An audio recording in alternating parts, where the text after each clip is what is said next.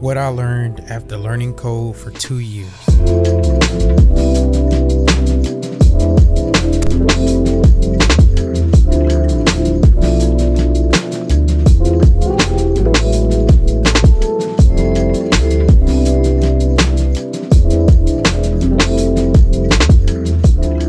Sometimes it's the little things that can bring me joy.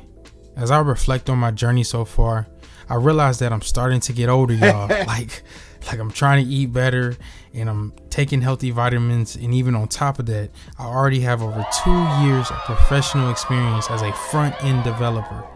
I remember when I was trying everything I could to land a tech job as a self-taught developer. I barely got any sleep back then, but now I'm thankful that I didn't give up and that I kept going, because now I can enjoy a sense of comfort knowing that my skills are in high demand and I have experience now to back it up. Now, here's what I learned after learning code for 2 years. Being humble can really set people apart. The more honest you are with yourself, the more valuable the learning can become. Being humble has helped me in all aspects of my life, but in tech, I think it has set me apart because I'm truly thankful to be in this position. I don't take this for granted because not everyone makes it to this level. I know how fortunate I am, and that constant realization helps me acknowledge that I still have a lot to learn to become an expert at front-end development. Fundamentals matter a lot. The more I truly understand JavaScript, the more opportunities can come. Learning data structures and algorithms through JavaScript has really been rewarding because I think about edge cases when I'm completing the ticket, and this is the definition of an edge case. Knowing more about the fundamentals makes life so much easier, and that's my focus as I go into my 3rd year as a front-end developer.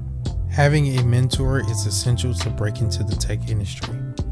My mentor has helped me in a lot of ways, but one of the most memorable ways he has helped me was one moment where I was so disappointed in myself because I was getting to the final round of interviews with several companies, but I couldn't land the right front-end job, and it just felt so difficult to break into the tech industry.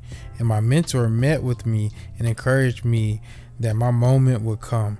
Then we literally met every Sunday for 2 months straight, and he walked me through React to the point where I was proficient, and I got a tech job immediately after the 2 months. That little bit of help and encouragement was just enough to keep me going, and that's why I feel like having a mentor matters. There is stability in tech. Now that I have some experience, the amount of stability I feel is great. With experience and having the desire to improve my development skills, opportunities will always be around the corner, and that stability makes being a front-end developer even better. Espero que tengas un buen día. Nos vemos.